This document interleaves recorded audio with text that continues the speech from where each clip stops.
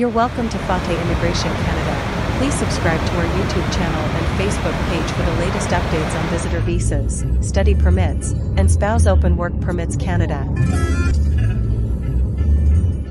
Canada ends Student Direct Stream Visa Program. How it will impact aspiring international students. Canada on Friday, November 8th, brought the Student Direct Stream, SDS, visa program for international students to a halt. The Immigration, Refugees and Citizenship Canada, IRCC, implemented the visa program in 2018 to expedite study permit applications for international students. This Student Direct Stream, SDS, visa program specifically focused on bringing student immigrants from 14 countries: Antigua and Barbuda, Brazil, China, Colombia, Costa Rica, India, Morocco, Pakistan, Peru, Philippines, Senegal, St. Vincent and the Grenadines, Trinidad and Tobago, and Vietnam. According to the Government of Canada, the official website states, Canada is committed to giving all international students equal and fair access to the application process for study permits.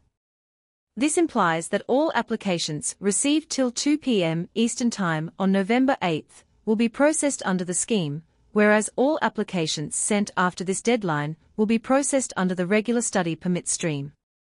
The notice further mentions that the change in visa policy will not adversely affect eligibility for those who wish to apply for a study permit from a country where the SDS was offered.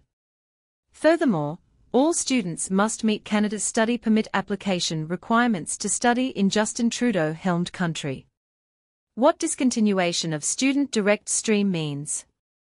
The Student Direct Stream program specifically had higher approval rates and faster processing times. However, following the discontinuation of this program, students from all the 14 countries mentioned above, including India, will have to undergo more lengthy visa processes from now on. This drastic policy changes for the first time in years comes as a measure to curb the number of immigrants entering the country. This recent move comes in the backdrop of economic problems ranging from strained healthcare system, rising cost of living and housing crisis, among others. Canada has updated its tourist visa policy, moving away from the previous norm of issuing 10-year multiple entry visas. Guidance has been updated to indicate that multiple entry visas issued to maximum validity are no longer considered to be the standard document. Officers may exercise their judgment in deciding whether to issue a single or multiple entry visa, and in determining the validity period, noted a statement by the Immigration, Refugees and Citizenship Canada, IRCC. The move comes as Prime Minister Justin Trudeau's government, grappling with low approval ratings and growing frustration over issues like the housing shortage and high cost of living, has announced a reduction in both permanent and temporary immigration. Reportedly, Canada is expecting more than 1 million temporary residents to depart as their visas expire in the coming years.